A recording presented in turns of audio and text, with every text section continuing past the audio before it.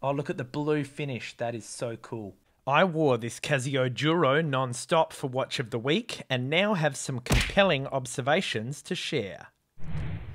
And after my review of the Duro, we're going to be using my screw-down watch press to install a gorgeous domed screen lens mod, as well as test fit not one, but 2 different strap options that I can't wait to reveal, so stick around to the end.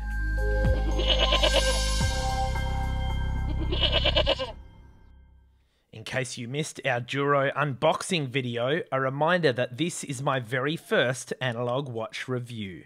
That's right, my entire watch collection so far has been digital. So let's start my review with the cons. What did I dislike about the Duro? Well, for a start, Casio used this generic set of instructions which are not specific to the Duro. So look at all these different modules that the instructions apply to. None of the pictures match because they've just copy-pasted the same instructions. And the most important step for a new dive watch owner is all the way down here, for which it says some water-resistant models have a screw-down lock, and with such you must unscrew them, which I didn't see and went on a wild goose chase trying to pull out this crown without knowing to unscrew it first. So Casio, this needs to be step number 1. Secondly, it's definitely harder to read these analog watches in the dark than it is with the handy backlight of a digital watch. I found that the lume on the hands simply did not compare to a backlight. And speaking of lume, there is no lume on this little date window here, so it was really hard for me to read in low light conditions, such as when I woke up in the morning. And once an hour at 1:15, you can't even see this little date window because the minute hand perfectly covers it. As a digital watch wearer, I'm so used to knowing the precise time at a quick glance. But over the last 1 week with the Duro, I really noticed that extra processing time as my P-brain had to work out the analog time. Another inconvenience I had to get used to was the comparatively poor timer functionality. So if I wanted to set a timer for like 5 minutes, I'd have to scroll it all the way around. And then I found that sometimes I'd overclick it by a minute, and then you can't go back and you have to start your timer all over again.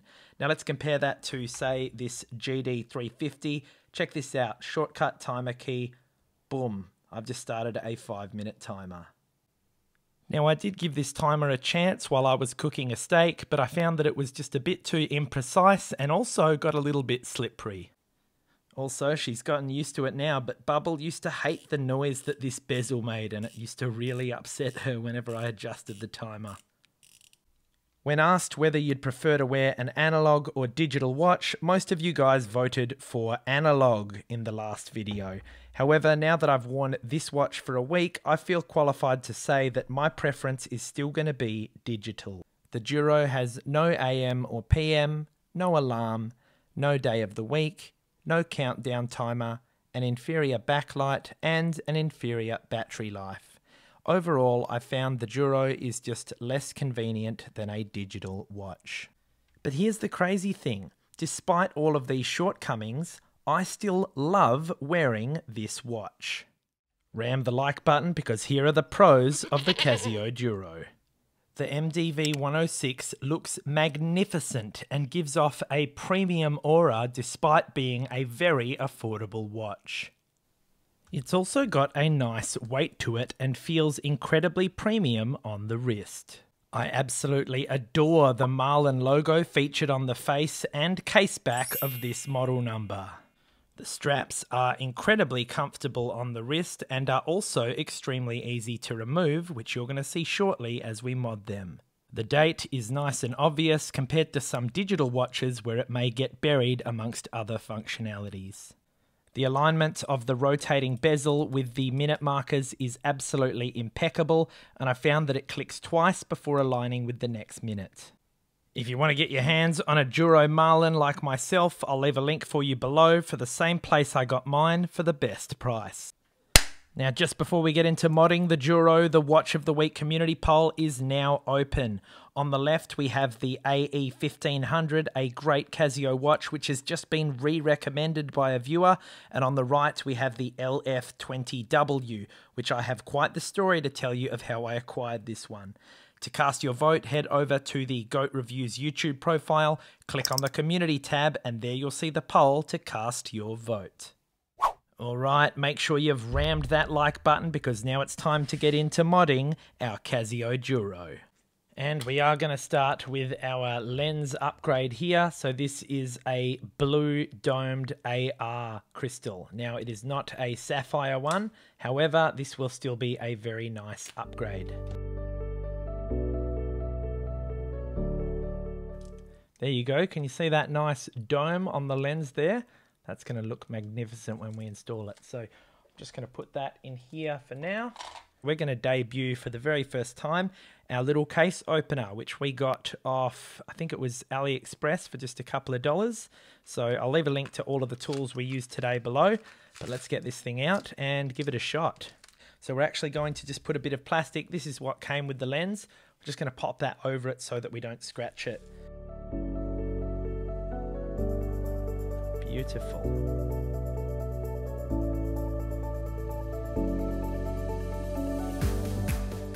And all we need to do is disconnect the crown. So we're going to start by unscrewing the crown, my big learning from the unboxing video. Now there should be a little tab or button just around here that we can press to release the crown. I should probably use a wooden toothpick actually.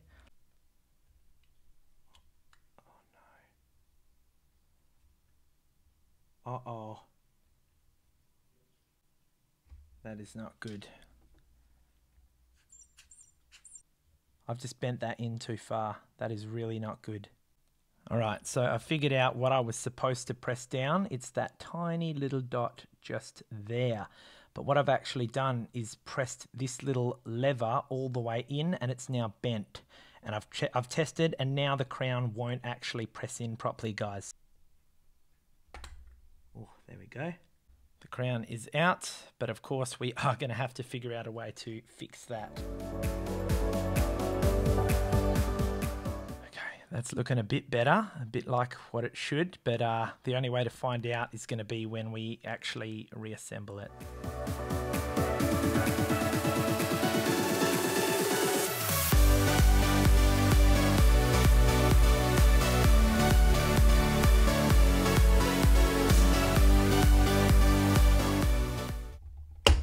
Oh, there we go. That's more like it. There's our housing. Now, as you can see, it's just press fitted in. We didn't actually need to remove the rotating bezel, which is very handy indeed.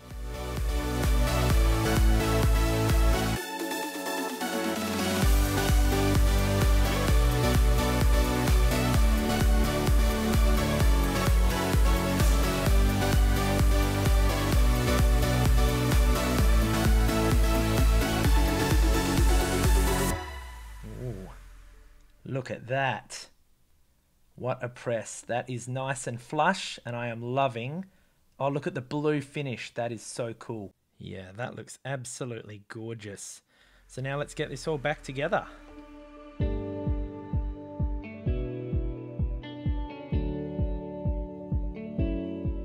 we might have to press down on that pin while we install it.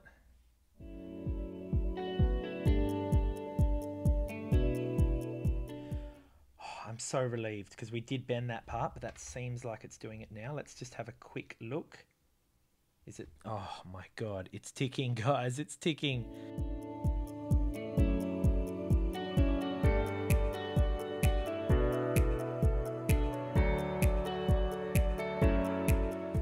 Let's take a look. Oh yeah, look at that. Oh. See, when the light hits it just right, you get that blue reflection. Very cool. Now, this is a tough call to make, but I have noticed a little speck of dust. I really should have used the blower. We are going to reopen it and just blow that out of the way and get it all back together.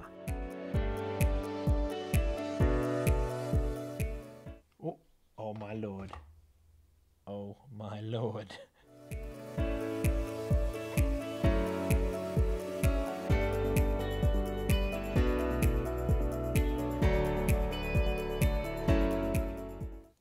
Hallelujah, look at that.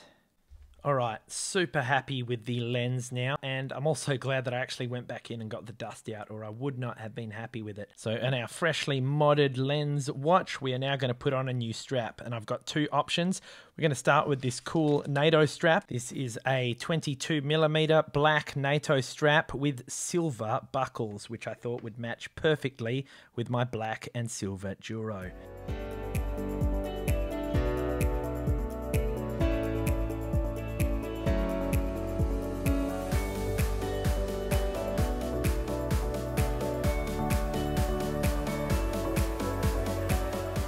Isn't that just beautiful?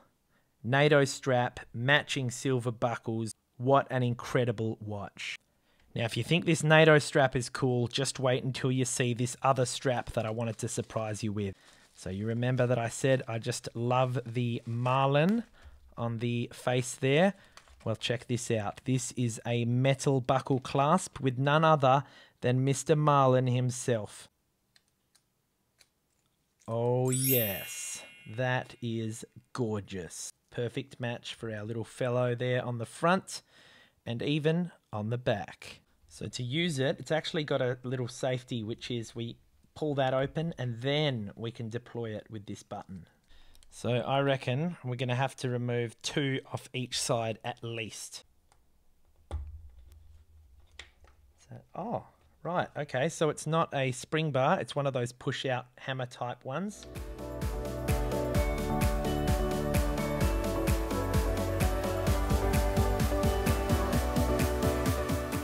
Yes, that one's in. Beautiful, how does it look? Oh, look at that. What a match.